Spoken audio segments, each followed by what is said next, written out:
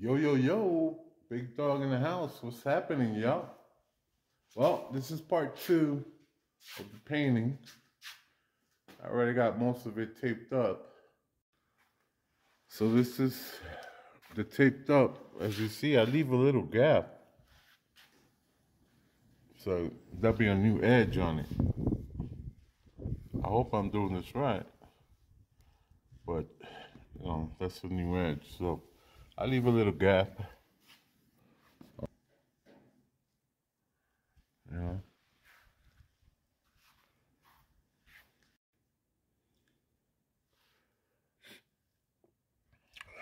Just showing y'all more or less how I do it. Probably other people do it different. But for those that are first timers like me doing this stuff, this is how I do it. So I leave this little gap everywhere. So I get a nice clean edge. So that's how it's looking. All right, I'm gonna start painting. I'm gonna start with the burgundy. This is, it looks red, the paint that I have, but it's like a burgundy, and it matches.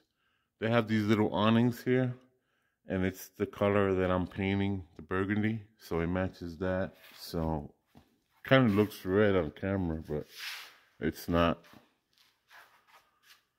And this is the other side.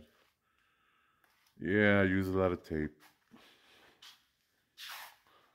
but that's how it looks like. All right, guys, I'm gonna start with the painting. Talk to y'all in a little bit.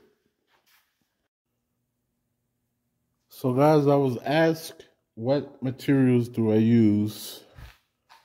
Well, this is what I'm using. I'm using cabinet rollers with the small cabinet roller thing.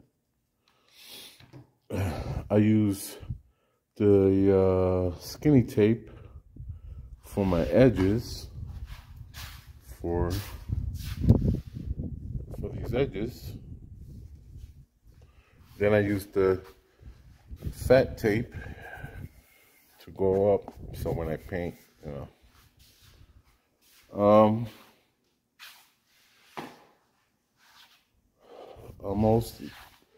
I like Rust-Oleum paint, but the owners had this Ace. They bought this Ace paint, which is okay, as long as it's enamel. It has to be enamel paint. These are these plastic razor blades to clean your edges and stuff and scrape whatever sticking out from the decals.